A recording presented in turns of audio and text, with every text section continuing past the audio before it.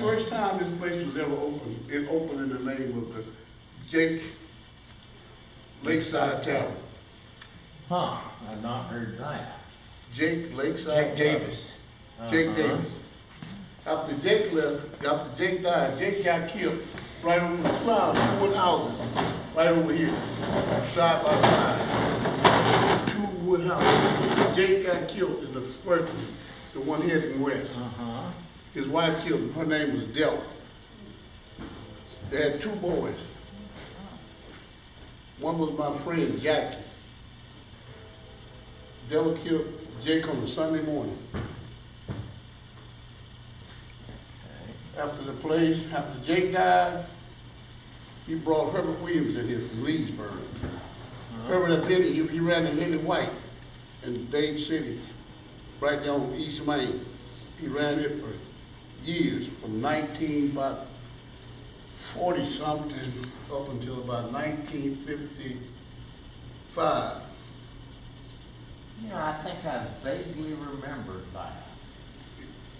After he left that and went back to Leesburg, he started a trucking outfit, started hauling rocks, just bought a bunch of rock trucks. E.B. got wind of this place. E.B. brought Herbert back to run this place. Okay. Herbert changed the name to the Cow Palace. The Cow Palace was out in California. It was a big to-do thing out there, the Cow Palace. This became the Cow Palace.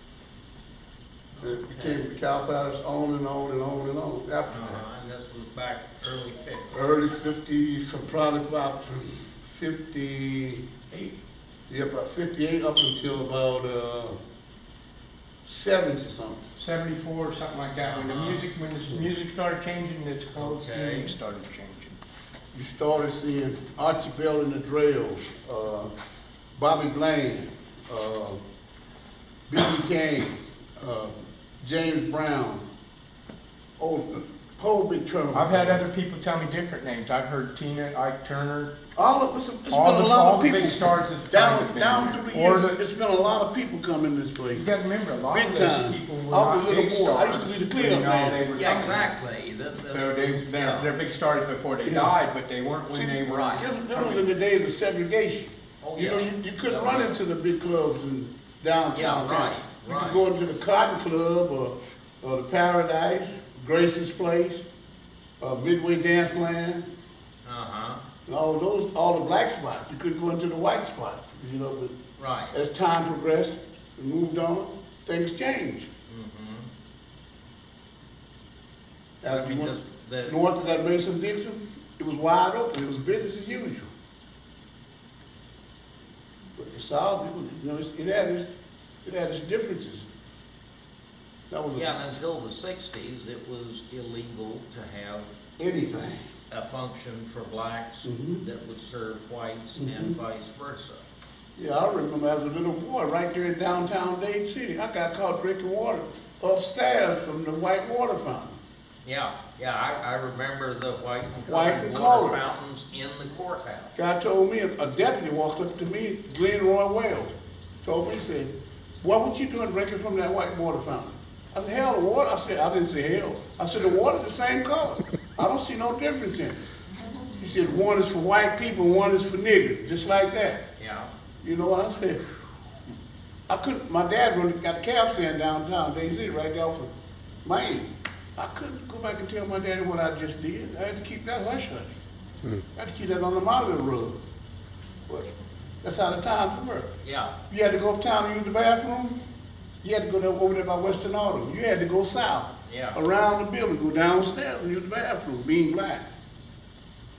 We've come a long way, but we still got ways to go. Yeah, but yeah. But I thank God for change. I forgot how his name. He ended up owning the Eddie's Drive. He ended up owning that at one time. Oh, yeah, I think I remember, I think I know. And who the other you're one up talking on the hill up there further, what was that? The VFW, what was on the right there? The Eagles, what was it? Where the Eagles is now Yeah. was Henry's Steakhouse. Well, he owned that at one time. He owned 2 or 3 different establishments here. I remember when it was built, I can't think of Henry's last name. The Hoppy turned this whole area around. Blacks started going out to Club Owl and stuff, but it was a whole different era. When Yeah. the right people came to town, just the whole town changed.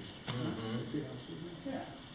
Well, with all the different things over the years that have happened, it's gonna be a chore to get ideas changed about this place, and that's what we have to do. Yeah. Um, But now in this day and age, I think that'll be a lot easier, because Well, let's hope so. Oh, white no, people it's all. appreciate the history. Well, there's a lot of people like that this. Yeah. appreciate the history of this, but there's still the people that are dead set against it too, period, just because it's a black and white thing. And, well, in its last years, long after it had changed name from Cow Palace, there was a lot of problems out here. Yeah.